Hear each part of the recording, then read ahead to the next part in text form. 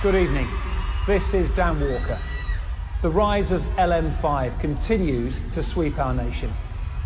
This so-called sisterhood is thought to be led by a group known only as Little Mix. Formed in 2011, these four women have created a network of allies, traditionally referred to as mixers. They can be seen running riot today on our streets, promoting messages of female empowerment. And we caught up with the action as it unfolded. Please be aware, what you're about to see may be too much for some of you to handle. You have been warned.